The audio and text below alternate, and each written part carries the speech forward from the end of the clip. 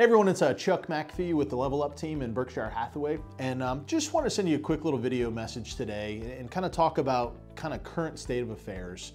Right now it is towards kind of the end of the August 2022 timeframe, and it was interesting. Just this week alone, I had several clients actually text me some messaging about kind of some of the news that's out there in the real estate world, particularly around kind of new home construction and builder confidence and kind of where they see the market going. And I just wanted to kind of put this out there and address it. As always, I'll answer any questions you guys have.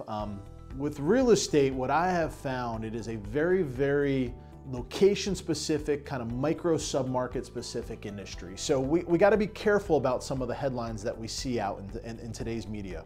I feel like a lot of it is swayed towards the negative messaging because that just kind of is what sells, it seems like.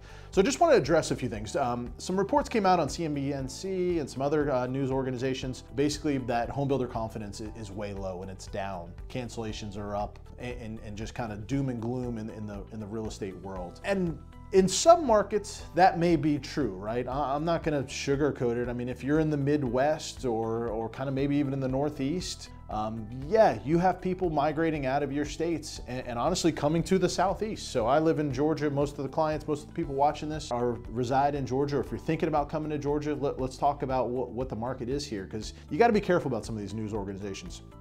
Has terminations or deal cancellations increased over the last several months for new home construction? Absolutely, right? I mean, I definitely think, and I'm not going to deny that cancellations have increased. We've seen some pretty significant mortgage rate increases in the last several months in a very, very short period of time. And so you got to think about the life cycle of a new construction project. You may have gone under contract. Actually, I talked to a client this week. They went under contract almost a year ago. And with COVID and supply chain issues and all the other stuff that's going on in the world, the builder hasn't even started their house. So they've been under contract for a year. That time they were expecting a certain mortgage rate. Unfortunately, you really can't lock in that mortgage rate for that long of a period of time. And so as time progressed, the market has changed and the market's evolved, and mortgage rates saw a really big spike kind of in the early part of June. That has calmed back down. Nobody's really talking about that yet either. So mortgage rates have really kind of come back into the low fives. You may see in the media that it's sixes. That happened in June, but things have absolutely calmed down pretty quickly. I think that's going to bounce around all throughout the rest of the year, so just kind of getting that out there. But so if you were under contract a year ago and your financial situation was X, and now the mortgage rate is maybe even doubled in a situation or is getting close to that doubling, you just may not be able to afford the property anymore. And so there's definitely some validity to cancellations occurring. So not naive to that, but some of these articles make it sound that, hey, cancellations are up 30% and 40% and all the deals that are out there are falling apart.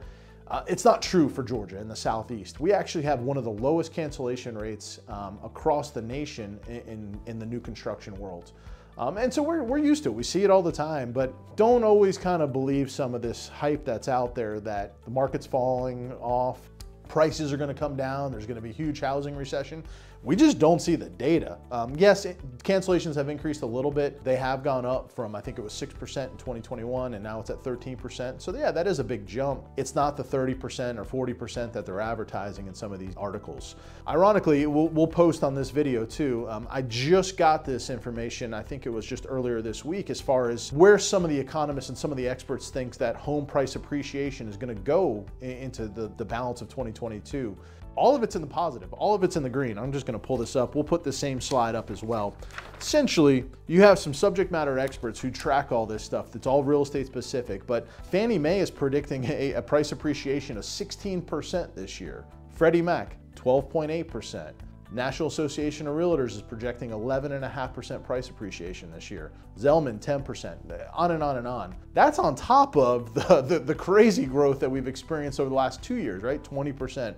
We saw 29% in some of the metro area here in Atlanta. So it's not doom and gloom. Is it losing some of its intensity? Is it a shifting market? Is it kind of changing around? Yeah, it feels a little bit differently. So as always, if you have any questions or if I can help answers, all I just want to send this message is don't believe the hype. I mean, you got to dive into some of these details. Talk to a local expert. In Atlanta, it's tough. We got, Milton's totally different than Old Fourth Ward and all these little submarkets. So just make sure you're talking to somebody that knows what's going on and has a pulse on what's going on in the market. So thank you guys very much for your time and hope you have a great day. Take care.